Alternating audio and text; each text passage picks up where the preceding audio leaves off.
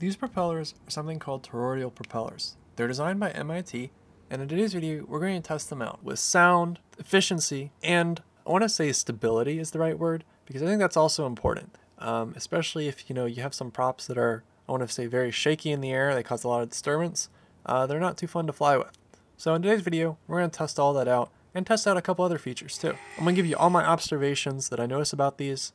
So let's get started. So the first thing I should probably talk about is how I actually ended up making these. So there's a long process, and I'll go through some of it in brief steps, but the main reason is I had to actually design these from scratch. There are no models online available. Then I went through and 3D printed them.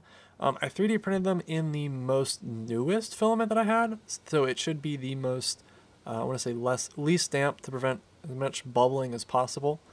I also went through afterwards and did a couple more steps. So the next step I did was something called annealing, and annealing basically is a process of like heating up a 3D filament, and it basically means that the filament will kind of half melt and then re-solidify and be a lot more stronger. It's a process that we use to make strong 3D prints, and so I used a hairdryer for this. I don't have a really fancy tool or anything. And then also after which I had to also go through and get rid of a lot of these layer lines, and I mean, I don't really care if they're visible, but they have to also prevent air from flowing over them and causing a lot of disturbances there. So I went through and also did a whole couple layers of nail polish on here to prevent them from kind of, I want to say, collecting air. So for the test today, we have, of course, the efficiency test, which I want to just do like a standard like battery flight test and see kind of like how long this flies for.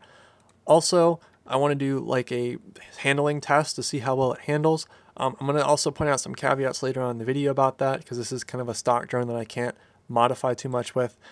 And then also we'll go through and talk about the noise, and we'll do a really in-depth noise comparison as well. So in order to get started, we also have to have a baseline. So the baseline for today is just going to be going through and taking the stock 3-blade drone props from DJI for the FPV and giving those a shot. Also, I chose to use this drone because of the fact that it was the only FPV drone that I had, and also the motors had a direct screw mount. I could have used like a Mavic or something like that, but then I would have to design something that I felt was to be a little bit more iffy and a lot more breakage points potentially. So safety-wise, of course, you're going to have maybe a little bit better safety. If these were designed a little bit better, be curved on the edges, you could get lacerated as bad. Stability-wise, these are a lot more, I want to say, unstable, because the drone's having to work a lot harder. As I said, it just feels like, why would you bother putting these on your drone if you're going to lose a lot of flight time, when I think the most valuable selling point to customers is not a low-pitched prop noise for like half the flight time. It looks cool as heck. Like I don't think anyone's going to argue with you that that doesn't look cool. It's just the noise doesn't seem to cut it for the efficiency loss that at least I'm seeing personally. So there's a lot of things you could attribute this efficiency loss to. The main one, of course, being that you're looking at these props that are, of course, a 2-prop design, even though the lifting surface is probably equivalent. I just seeing efficiency not being the best. Of course, with my testing, I went back, tested it with a warm battery, got similar results. I would say that these are just not something I would trade for the efficiency that I would be losing.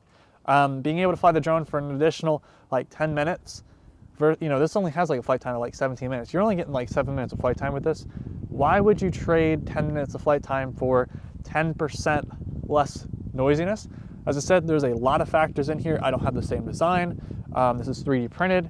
I did my best to test it, but still this is, of course, very bumpy, has lots of eddies, things like that. So you're looking at, of course, a whole bunch of unknowns that could be the reason why I'm not seeing huge efficiency gains.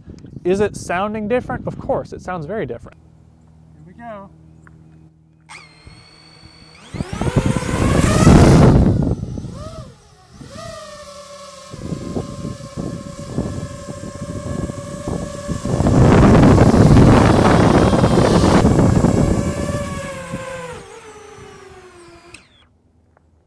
It's cold as heck out here. Holy crap.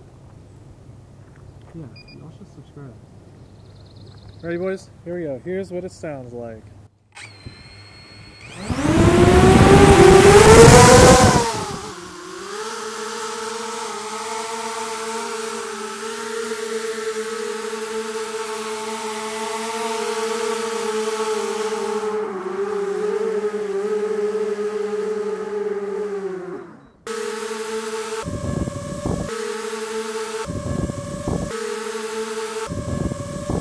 the noise, the high pitch especially.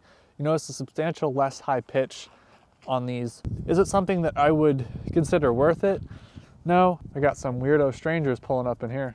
I would not recommend these currently just because the efficiency trade-off that at least I saw was substantial. Now, I did a pretty good job like covering these in nail polish. These did get beat up already pretty bad, just from like grass and stuff like that. 3D, the filament is not the, what is it, PTAG or whatever, is not the strongest. But overall, I think that's pretty solid, a solid test at least. And I want to end once again by saying that these are not the exact design that they use in their testing. This is 3D printed parts, and that my results don't necessarily mean that whatever MIT got is anywhere equivalent. I mean, I used the same rough shape as much as I could tell. I tried to design it similar. You're looking at also a difference between injection molded parts that doesn't have all these ridges that, the air has to flow over. And you're looking at something that is a replica of the design. I still think that like the sound probably is very similar. I think the efficiency might be very similar as well. That's probably the most iffy thing I'm on because I saw really abysmal results. Also, you're looking at the cold temperatures like 26 out right now. I'm sitting here freezing in the cold for you guys. You guys better subscribe.